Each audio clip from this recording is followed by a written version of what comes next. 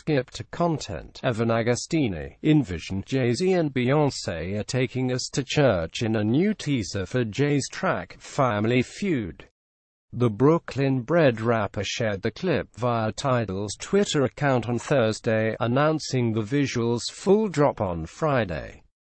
In the clip, Jay-Z walks his 5-year-old daughter, Blue Ivy, down a church aisle while a fiercely pontiff-like bass supervises from the altar. The couple also appears to sit down in a confessional booth. Those visuals are spliced together with a hot and heavy love-making session that ends with a woman stabbing her lover in the back. Halle Berry, Evan Agostini, Associated Press. The stars are coming out for the 75th Annual Golden Globe Awards next month. The Hollywood Foreign Press ASSN, which recognizes achievements in film and television at the Boozy Awards show, announced the first batch of presenters on Thursday. Among them are past winners and nominees. Naturally, several hail from this year's crop of contenders. Indy Mora's Angel competes in the 1987 ballroom category Royalty Realness in a scene from the pilot of Pose. JoJo Wilden FX is adding a new Ryan Murphy show to its roster, announcing Wednesday a series order for Pose, a dance musical drama centered around ball culture in 1980s New York. Pose will serve as a snapshot into the changing tides of the city, juxtaposing the rise of Trump-era luxury with the downtown social scene. Along with being a dance musical and an affirming look at American life in the 1980s, I'm so proud that Pose and FX has made history right from the beginning by featuring the most trans-series regular actors ever in an American television production, Murphy said in a statement.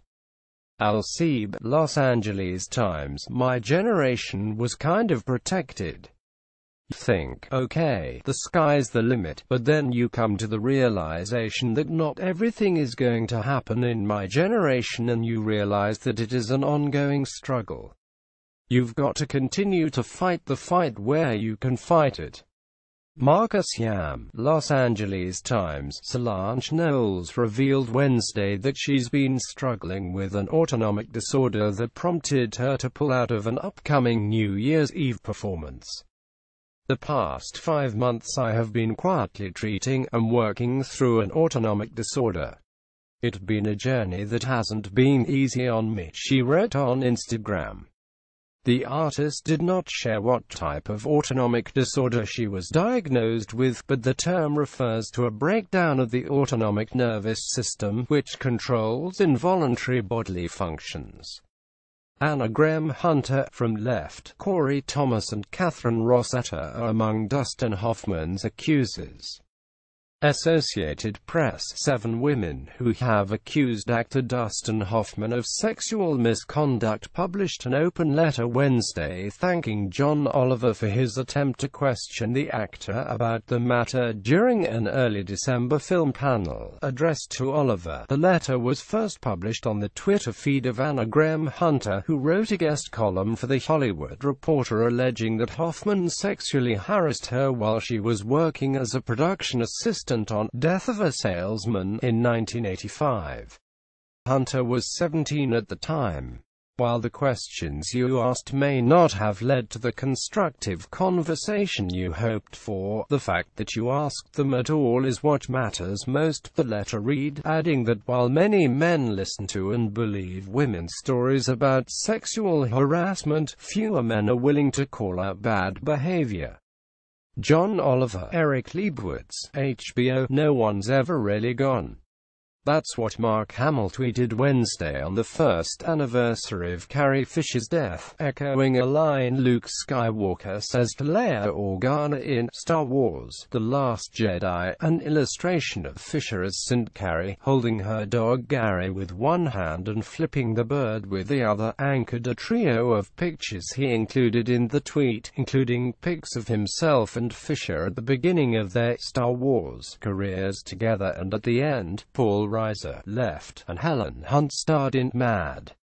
About You, Michael Ty. NBC. Another classic sitcom might be returning just a week after rumors surfaced that NBC is eyeing a return to The Office. TV Line reported Tuesday that Sony is in talks to reboot the 1990s comedy stylings of former NBC must-see TV fare, Mad About You.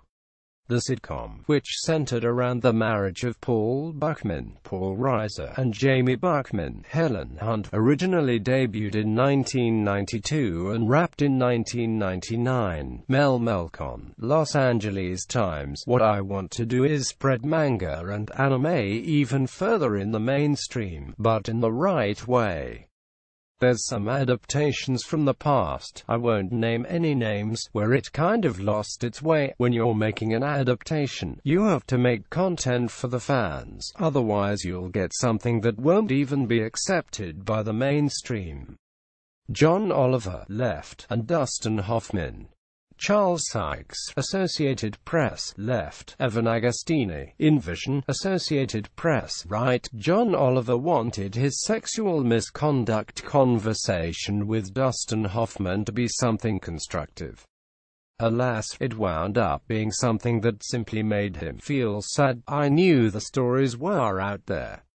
I knew that there were a few more coming, the Last Week Tonight host said on Britain's The Russell Howard Hour just before the holiday. So it felt unavoidable that we had to have a discussion about it. Hoffman and Oliver clashed in early December at an anniversary screening of Hoffman's film Wag the Dog. Hoffman was defensive during a panel discussion Oliver moderated, denying he had done anything wrong and saying he had been found guilty simply because he'd been accused.